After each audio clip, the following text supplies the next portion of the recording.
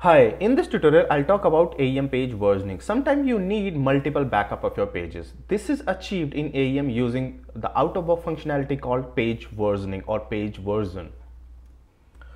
So with page versioning, you can create a snapshot of page at a specific point of time. In general term, what does this mean? You can create backup of your page at any point of time and you can have multiple backups at a different time.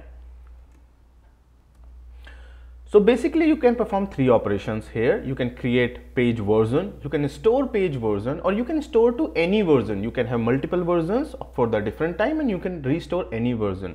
And you can compare the current version with the existing versions. And it will show you differences in different color. Like if you removed something, delete something, so that will be shown in red. If you added something, that will be shown in green. So I just gave a reference about the colors. Basically, it will show you what are the content removed or added. Now let's understand how this works in AEM. Okay, so whatever the page you want to create a version, let's say for example, hypothetical example, I have a version called page and I want to edit this page. But before I added this page, I need a backup of this page, right? So what you can do, you can create versions, means package. You can create a package of it, but creating multiple packages is not a feasible solution. And the package console, sometimes the authors does not have access to that package control. So AEM give you a pretty easy and simple way. So what you can do, let's say I will update this page, but before that I need a backup. So what I'll do, go here, select this page and create. You will find a second option called versions, right? So now you can create version. You can give any label, or even if you don't give, you can create that. Let's say geeks version 1, okay? And you can give any comment, like say first version, right? You create here. So as soon as you create this version, you will see a version here. It's created now. Let's say I update to this page or edit something. Let's say I change this title here, this one, and I will change this to H1 and I will save it. Okay, and let's say remove some products as well from here. Okay, I remove it, 2 products, 3. Now the 3. Okay, I have added this page. Now what I want, at this point of time, if I think like I need, let's say you send this for review and review is not successful. So what happened? You want the existing content which was earlier when you started this editing, you want that content. So you can restore that page. Okay. First, let me tell you, let's say you want to create one more backup at this point of time. So what you'll do, again, go back here and create one more version. Let's say geeks version. Okay. This is, you have to create version, select this page and create version. Again, let's say geeks version 2. All right. And now I need more authoring. So what I'll do, let me add few more authoring to it. Let me change this one and I'll change the text. Okay, I'll add test, save, and here test. All right, and let me change the image as well here.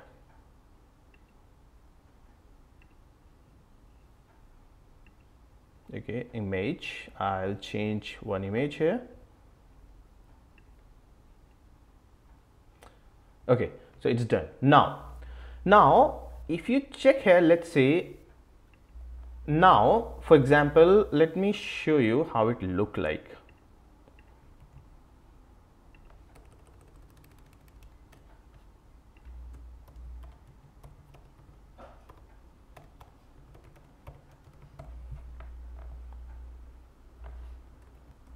So this is the page now. Say I'm not happy. So I want my initial page, which were whatever the content it has earlier when I started, or I can go to the second checkpoints, means the second version. So what you can do, come here again and you will see, click on this. So you will see the 3 options, right? So preview, compare and restore this version. So preview basically will show you this version. Let me show you preview.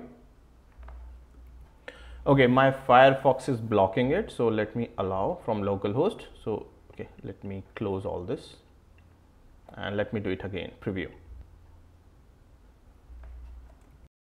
So the preview will show you how the page look like as at the first version. So you will see here, even you can compare, see this, even I removed edit this, but you can see how the initial page look like. Okay, and you can compare with the current as well.